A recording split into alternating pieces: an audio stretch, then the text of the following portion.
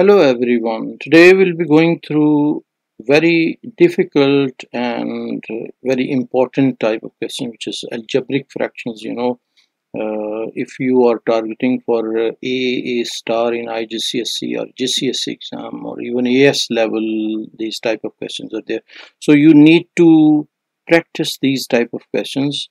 And these type of questions, you can see numerator and denominator both are having quadratic terms, so we need to practice factorization for these type of questions. So first of all, we can take this quadratic expression, so which is x square minus 8x plus 12, and we need to factorize this. For factorization of this one, we know we can factorize by formula or whatever you want, but I'm using calculator. You can use calculator, but the thing is that you need to show the complete working so that there should be no deduction of marks. So I'll show you how to take help from the calculator. So this will be first of all, this will be mod 5 3. You will reach here, and coefficient of x square is 1 and coefficient of x is minus 8 and the constant value is 12. And after feeding this one, it's giving x1 value is 6 and second value is 2. So 6 and 2, these are the two values. We will change sign of the values and utilize these two values, and this will be x minus 2 and x minus 6. This will be the factors, and now we can write the intermediate step, and this will be x, which is this one, multiplied by this whole term, which is x minus 6, and then after this we'll be writing this minus 2 into this one, x minus 6, and this will be the complete factorization, and these two are the factors which we will be utilizing. Now we can factorize the second term of the numerator, which is x square minus 16, which we can write as x square and minus 4 square. And now we can use the formula, and formula is a square minus b square. A square minus b square is equal to a plus b into a minus b.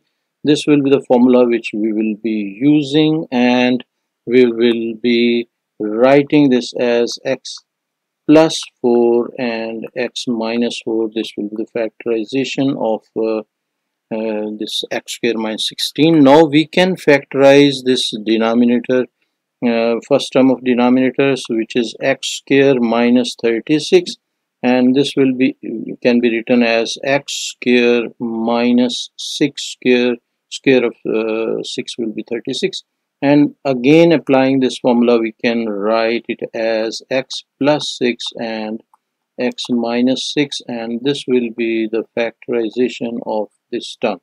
Now we can factorize this x square minus 4 also, so this will be x square minus 4. We can rewrite it as x square minus 2 square, and again applying the same formula which we have written here, we can rewrite it as x plus 2 and x minus 2.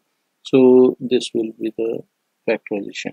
Now we can use these factorizations and write the next step, and this will be factorization. First factorization will be this one, x minus 2 and x minus 6. So we can write x minus 2 and x minus 6. And the second factorization of x square minus 16 is this one, which we can write as x plus 4 and x minus 4. Now factorization of denominator is x square minus 36 is this one, which is x plus 6 and x minus 6, x plus 6 and x minus 6, and further the last factorization we can put here, x plus 2 into x minus 2. Now after this we have to cancel, so x minus 2 can be cancelled with x minus 2, and x minus 6 can be cancelled with x minus 6, and further nothing can be cancelled. This is all which we can cancel. Now next step will be the remaining factors. We can write x plus 4 and x minus 4, and the denominator will be x plus 6 into x plus 2, and this will be our final answer because we cannot simplify further. So you have seen basically this is the factorization of first segment, which is basically this one which we have factorized, and factorization is very important in these type of questions. And the second factorization is this one which we have factorized over here, and this is the, and third factorization is x square minus 36, which is this one. So separately we factorized, this is factorization of this one. So properly you need to practice factorization. Algebraic fractions are mainly coming in exam, and they are giving these type of difficult questions which you need to factorize first. So your question will be basing on factorization, and then you can reach the answer. You can see these are only one and two steps, only two steps of the question, main question, but you need to do this whole factorization part to reach to this answer. So you need to practice factorization also. Thank you very much for watching. Don't forget to subscribe the channel and introduce this channel to your respected teachers, and recommend this channel to your friends and class fellows. Thank you very much for watching. Take care. Bye.